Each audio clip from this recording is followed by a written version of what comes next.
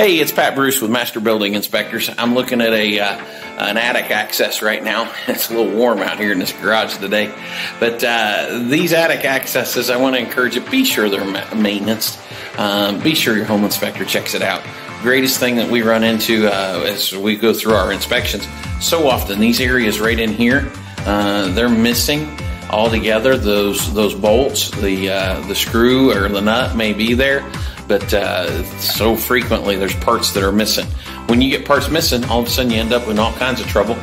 Somebody goes up there, falls out of there. We don't want that liability on us, nor do we want anybody injured. Take a look up here, and we've got two beautiful springs and a door. As I reach over here, if I were to try to lift this thing, I already did, and oh my goodness, it's way heavy. Way too heavy. Well, that tells me those springs up top are not balanced properly.